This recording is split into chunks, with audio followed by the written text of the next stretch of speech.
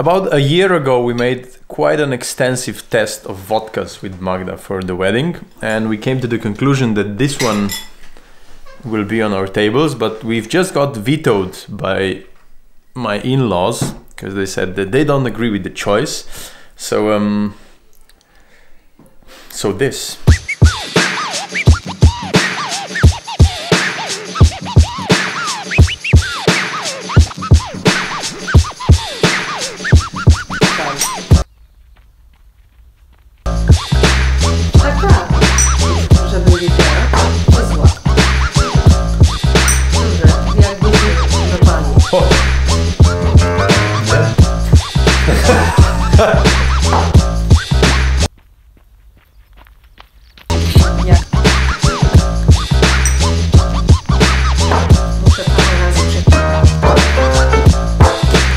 We came to a conclusion, but because we're all so tired and drunk, apparently we have to do it again tomorrow. I'm not making this up, but this came on to us.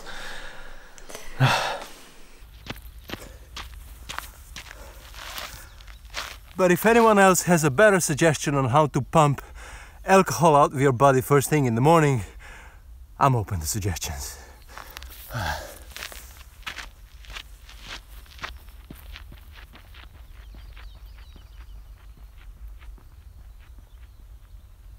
Kielce, the city we're in right now, is a pretty insignificant city when it comes to Polish history. There's, well, this guy used to live here, nearby, and he won the Nobel Prize for Literature. But other than that, let me put it this way. If you haven't visited Poland yet and you want to, you can easily skip this one. Don't get me wrong, it's still a nice city, there's just not much to do here. And while it may be pretty insignificant for Polish history, it's quite significant for this very short period of history that it's called my life. And in order for it all to make sense, I have to go a few years back.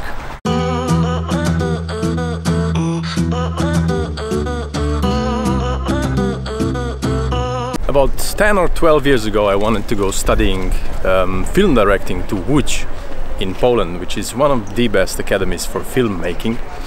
And in order to do that, I went studying Polish language in Ljubljana, Slovenia. So, you know, I could learn some, I could know the language, and I had a degree before I went studying film.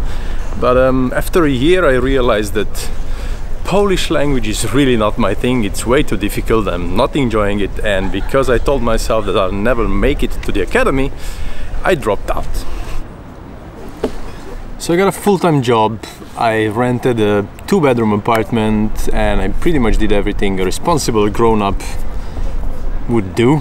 But somehow, I don't know, the whole time deep down I felt that it just kind of didn't work for me. I was never satisfied, and I started realizing more and more that, you know, if I would continue like this, I would be less and less happy, and I would have to do something, you know, in order to change it, logically. And I was working for the TV, and working on live television, shifts are usually quite long. You work for 10, sometimes 12 hours, and you come home and you're beat up, and you don't really have the time to do anything else. So at the end of the day, you basically know just what you are doing. So I knew how to video edit, and that was all my skill set. So changing my career at that point seemed at least kind of impossible. So come 1 September, I gave myself exactly 1 year to find something else to do with my life, to either find another job or start, you know, searching for other hobbies, so I could slowly start changing my careers. And it wasn't until next June I still didn't have anything, and then in July a friend of mine sent me an email with EVS, and I'm gonna talk about this a bit later, but I had no ideas of what it was. I just read from it really quickly that it gave me an opportunity to travel to another country and live there for up to a year, not having to spend any money, so I will live on someone else's expenses and basically have 1 year to just think about what I want to do with my life.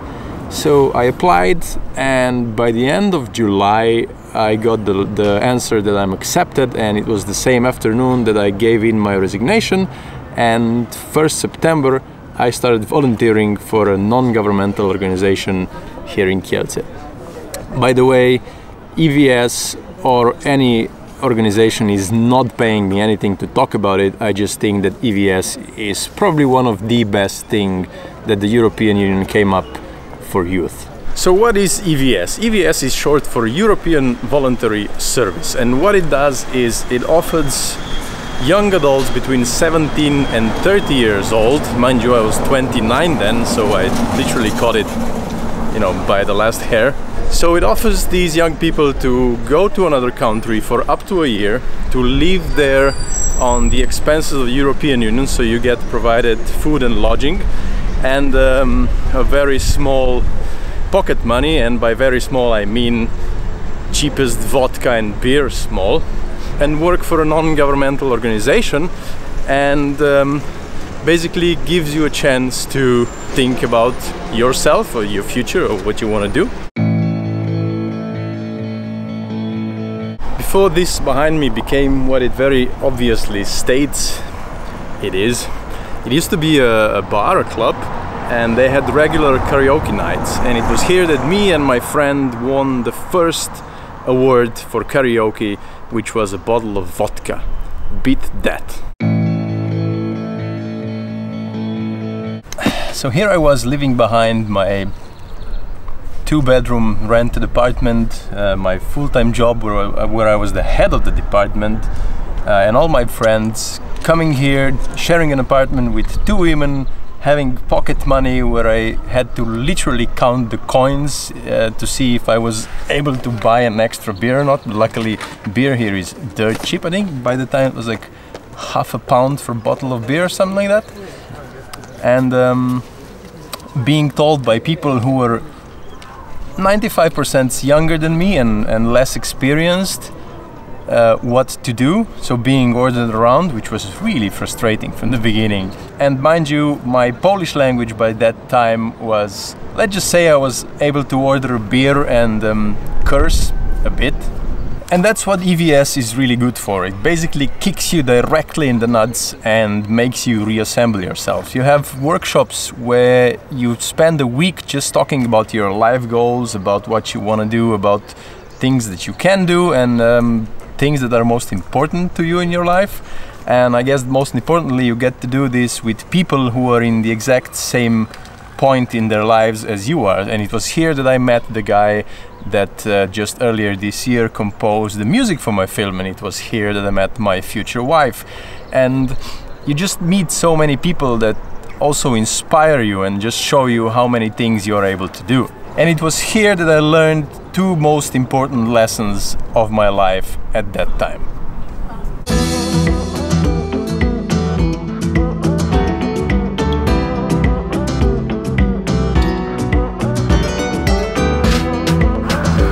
First thing is, there's a lot of things in our lives that we can do and aren't really aware of. My project here was going around schools and talk to children between, I think, 8 and 15 or 16 years old, and A, talk about my country, and B, talk about volunteering. And I realized that I'm actually really good with working with children, which I didn't know before that. And then on one of the workshops we were talking about our hobbies and things we liked, and I mentioned that I like photography. And so the host or the leader of the workshop asked me to really quickly come up with a half-an-hour workshop about photography. So I did, and that resulted in me having full-day workshops of photography and eventually giving a lecture on photography at the local university, which came as a bit of a surprise, but I was able to do it. And the second and probably the most important lesson that I've learned here, and the word for it I found a few years later when I was reading this book called Mastery. I'll leave the link or something in the description. It's called Shoshin. Shoshin is Japanese for beginner's mind. And what it means is that whatever you are approaching in life, be it work or a challenge or experience or whatever it is, always approach it as a beginner. regardless to what your skills about that are, what your knowledge is or experience, always approach it as if it's a completely new thing, as if you knew nothing about it. Leave your ego and everything out of it and keep your mind completely open. And it just makes such a huge difference. Remember when I said that I was being told by people that were younger and less experienced by me of what I had to do? Well, that's kind of the same thing. And I think I'm gonna stop here because I could probably make a few episodes just talking about this. And while when finishing the project in Kielce and moving to London, my life didn't change overnight, and I'm still, you know, curving my way to the goal. It most definitely did start here. And I think the first domino was flipped right here. So Kielce, thank you. Was that too cheesy? I'll just leave it on. So Kielce, thank you.